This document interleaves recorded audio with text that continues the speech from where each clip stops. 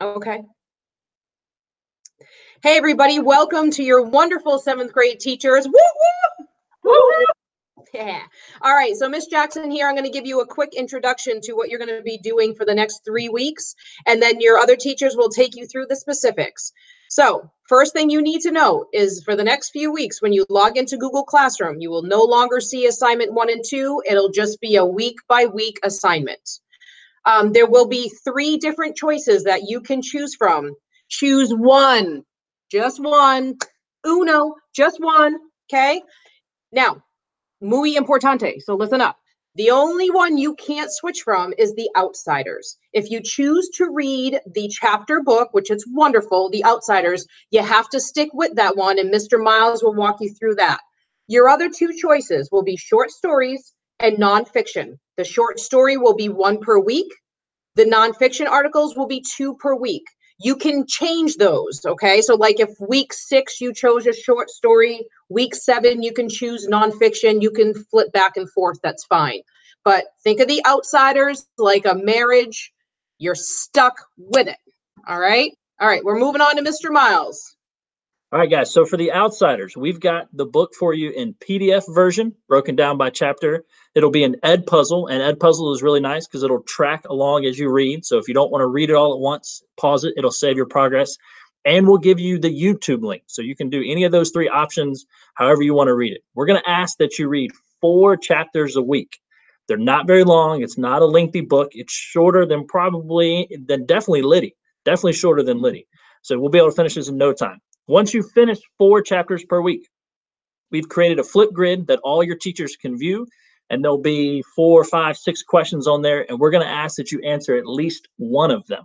All right, and there'll be some kind of engaging discussion from your classmates on all tracks, answering the same questions on the same flip grid. So when you read 4 chapters, you're done reading for the week, you go to the flip grid link and you record your answer, and then you're done for the week. And after that, if you want, go ahead and look at all your other peers' responses, and you can like it and even do a reply to them if you have something to say to it. All right, I'm passing it to Miss Royal, who is above me.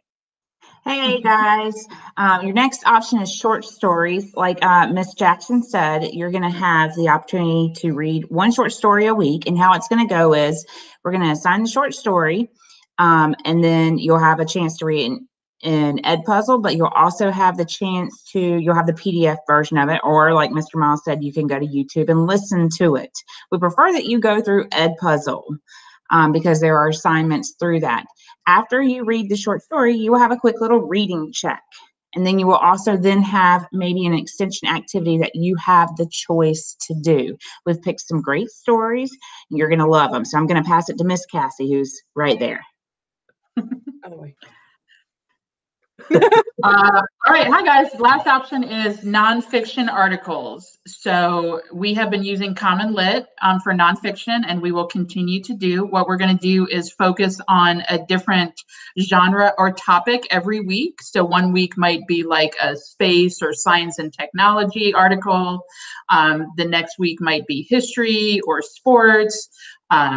Arts, music, all different options. So you're going to be reading 2 nonfiction articles per week from Common Lit, and they will be assigned to you. But remember, if you have chosen Outsiders or short stories, you do not need to read the nonfiction. And if you decide that you want to read nonfiction week 6, and then in week 7, you're like, oh, wow, that short story sounds really great.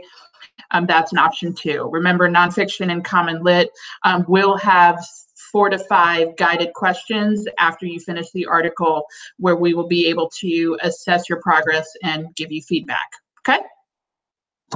What's accountability going to look like here? It's important to know that if you choose to do nonfiction, your teachers will go through Common Lit and get your scores from that. If you choose to do short stories and Edpuzzle, your data will show up from that. And if you choose to do The Outsiders, all of your teachers will go through the flip grid and check your progress on that. So your accountability piece is still there. We just thought it was important for you to know that. Right. The next 3 weeks are all about your voice and your choice.